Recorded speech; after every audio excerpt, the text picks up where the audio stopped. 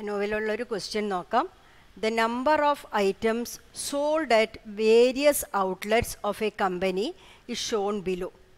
Construct an ANOVA and test whether the sales at the outlets are significantly different or not at 5% level of significance. അപ്പോൾ നമുക്കിവിടെ data തന്നിരിക്കുന്നത് sales at different outlets, അങ്ങനെ 4 outlets ആണ് തന്നിരിക്കുന്നത്. First ഔട്ട്ലെറ്റിലുള്ള values 10, 11, 11, 14. Second ഔട്ട്ലെറ്റിലുള്ള values 11, 13, 10, 9, 9 and 11.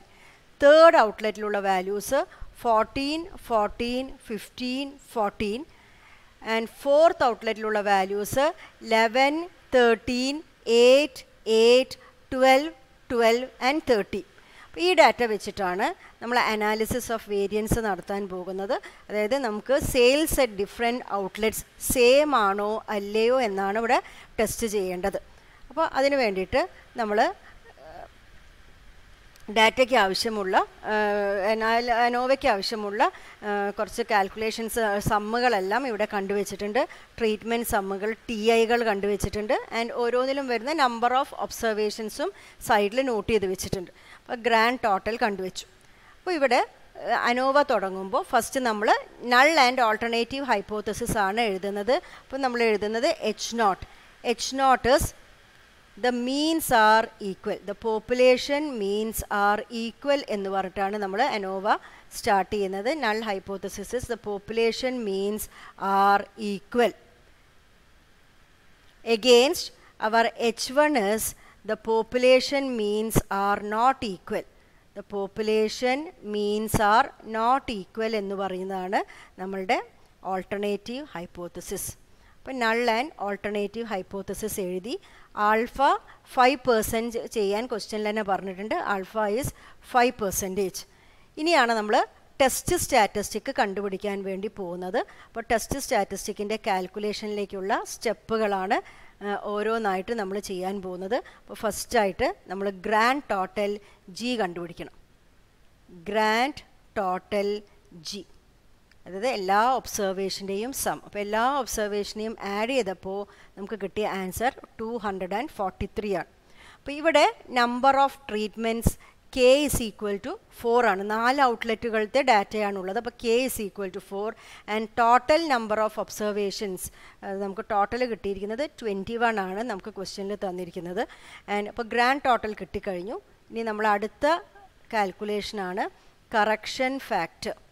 Correction factor CF ആണ് നമ്മൾ calculate ചെയ്യണത്. Correction factor CF is equal to G² divided by N, which is equal to 243 square divided by N, that is 21.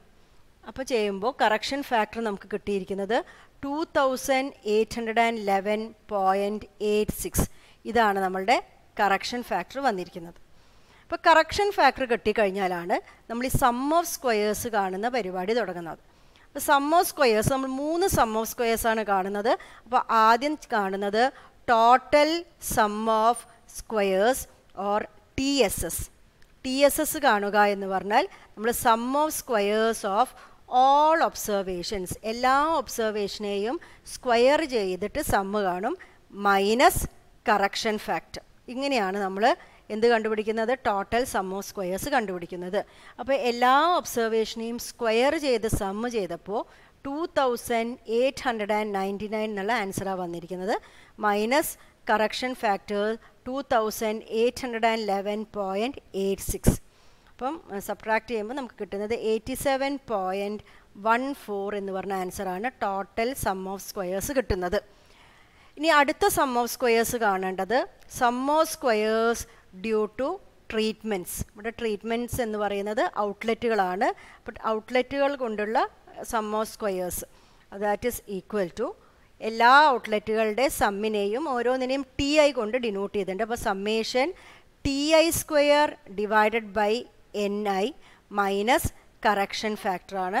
ഓരോന്നിൻ്റെയും sum നമ്മൾ കണ്ടുവച്ചിട്ടുണ്ട്. അപ്പോൾ ഓരോന്നായിട്ട് നമ്മൾ എഴുതാൻ പോവുകയാണ്. ഒന്ന് 46 ആണ്. അപ്പോൾ TI² പറഞ്ഞാൽ 46² divided by 4. plus 63 square divided by 6, 57 square divided by 4, 77 square divided by 7 minus correction fact. അതാണ് നമ്മൾ ചെയ്യാൻ പോകുന്നത്. That is equal to 46 square divided by 4 plus 63 square divided by 6 plus 57 square divided by 4 plus 77 square divided by 7 minus correction factor, which is 2811.86.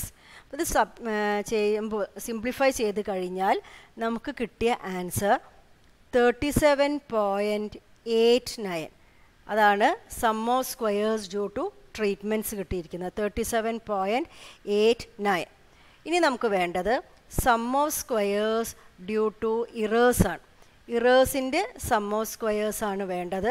Error some of square is equal to total some of square TSS minus sum of squares due to treatment, which is equal to 87.14 minus 37.89. അതിനെ simplify ചെയ്യുമ്പോൾ നമുക്ക് കിട്ടിയത് 49.25 എന്നുള്ള ആൻസറാണ്. അപ്പോൾ നമുക്ക് ആവശ്യമുള്ള 3 some of സ്ക്വയേഴ്സും കിട്ടിക്കഴിഞ്ഞു. ഇനിയാണ് മീൻ some of സ്ക്വയേഴ്സിൻ്റെ calculation. അപ്പോൾ മീൻ സം ഓഫ് സ്ക്വയേഴ്സ് 2 എണ്ണമാണ് കണ്ടുപിടിക്കേണ്ടത്. ആദ്യം കണ്ടുപിടിക്കേണ്ടത് മീൻ some of squares due to treatments. Treatment കൊണ്ടുള്ള മീൻ സം ഓഫ് സ്ക്വയേഴ്സ് ആണ് കണ്ടുപിടിക്കുന്നത്. ദാറ്റ് ഈസ് MST ആണ് നമ്മളിവിടെ കണ്ടുപിടിക്കാൻ പോകുന്നത്. What is MST? MST is equal to SST divided by K minus 1. അതാണ് അതിൻ്റെ degree of freedom, K minus 1, which is equal to SST എന്ന് പറഞ്ഞത് കിട്ടിയിരിക്കുന്നത് 37.89 divided by K minus 1, which is 4 minus 1. അതായത് 37.87 ഡിവൈഡഡ് ബൈ 3 ആണ് നമ്മൾ ചെയ്യുന്നത്. അപ്പോൾ നമുക്ക് കിട്ടിയ ആൻസർ 12.63 ആണ്. മീൻ some of squares due to treatments. Now mean some of squares due to errors ആണ് നമുക്ക് വേണ്ടത്. That is MSE. MSE എന്ന് പറഞ്ഞാൽ SSE divided by ഇററിൻ്റെ degree of freedom, that is N minus K, which is equal to 49.25 divided by 21, that is N, minus K is 4. അതായത് 49.25 divided by 17 ആണ് നമ്മളിവിടെ ചെയ്യുന്നത്. Divided by 17 അത് ചെയ്യുമ്പോൾ കിട്ടുന്ന answer 2.9 എന്നാണ്. അപ്പോൾ MSTയും MSCയും കിട്ടിക്കഴിഞ്ഞു. ഇനി നമ്മൾ ടെസ്റ്റ് സ്റ്റാറ്റിസ്റ്റിക് കാൽക്കുലേറ്റ് ചെയ്യാം. ടെസ്റ്റ് സ്റ്റാറ്റിസ്റ്റിക്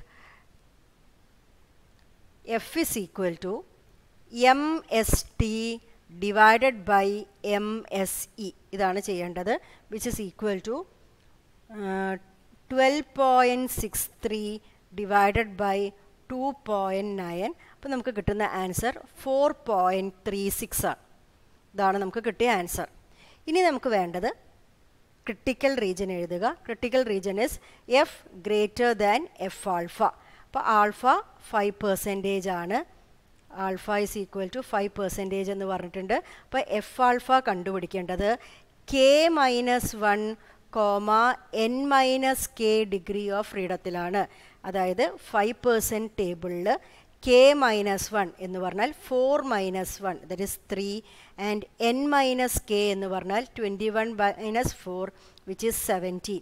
അപ്പോൾ 3ലും 17ലുമാണ് നമ്മൾ F ടേബിൾസ് നോക്കേണ്ടത്. ഏത് F ടേബിൾസ് ആണ് നോക്കേണ്ടത്? 5% ഉള്ള F ടേബിൾ.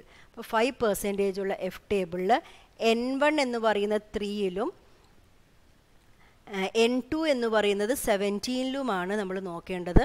അപ്പോൾ നോക്കുമ്പോൾ നമുക്ക് കിട്ടിയ ടേബിൾ വാല്യൂ 3.20 ആണ്. അപ്പോൾ നമ്മൾ എന്ത് എഴുതുന്നു? Table value is 3.20.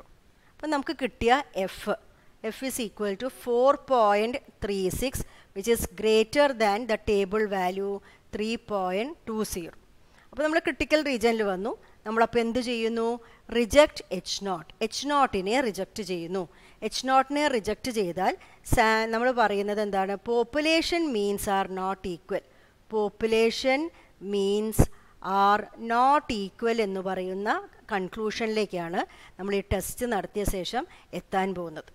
അപ്പോൾ നമ്മൾ ഈ ടെസ്റ്റ് നടത്തി കഴിഞ്ഞു. ഒരു അനോവ നടത്തി കഴിഞ്ഞാൽ നമ്മൾ അനോവയുടെ റിസൾട്ടുകളെല്ലാം അനോവ ടേബിളിൽ നമുക്ക് എഴുതി വെക്കണം. അപ്പോൾ ANOVA table sources of variation നമുക്ക് ട്രീറ്റ്മെൻറ്റ്സ് ആണ്. അപ്പോൾ ഇവിടെ ട്രീറ്റ്മെൻറ്റിൻ്റെ സ്ഥാനത്ത് നമ്മൾ ആരാണ് എഴുതാൻ പോകുന്നത്? നമ്മുടെ ട്രീറ്റ്മെൻറ്റ് ഔട്ട്ലെറ്റ്സ് ആണ്. ഔട്ട്ലെറ്റുകളാണ് ഇവിടുത്തെ ഓരോ ട്രീറ്റ്മെൻറ്റുകൾ. ഇറേഴ്സ് ഉണ്ട്. ഡിഗ്രി ഓഫ് ഫ്രീഡം നമുക്ക് എഴുതാം. K-1 ആണ് ഔട്ട്ലെറ്റ്സിൻ്റെ degree of freedom. That is 4-1 which is equal to 3. ഇററിൻ്റെ degree of freedom n-k, it is 17, അതായത് 21 - 4 എന്ന് വരുന്നു. ആൻഡ് ടോട്ടലിൻ്റെ ഡിഗ്രി ഓഫ് ഫ്രീഡം എന്ന് പറയുന്നത് 20 ആണ്. 17 + 3 അത് 20 ആണ് വരുന്നത്. n-k പ്ലസ് K-1 അല്ലെങ്കിൽ n-1 ആണ് ഡിഗ്രി ഓഫ് ഫ്രീഡം. 20 ആണ്. ഇനി SST നമുക്ക് കിട്ടിയിരിക്കുന്നത് നമുക്ക് എടുത്ത് എഴുതാം. Which is 37.89 and SSE is equal to 49.25. Total some of square is 87.14. MST കിട്ടിയിരിക്കുന്നത് 12.63. MSE is 2.90. ഇതെല്ലാം നമ്മൾ കാൽക്കുലേറ്റ് ചെയ്ത് വെച്ചിട്ടുണ്ട്. ജസ്റ്റ് ഇങ്ങോട്ട് കോപ്പി ചെയ്താൽ മതി. ആൻഡ് എഫിൻ്റെ calculated value is 4.36 and table value of F alpha is 3.20.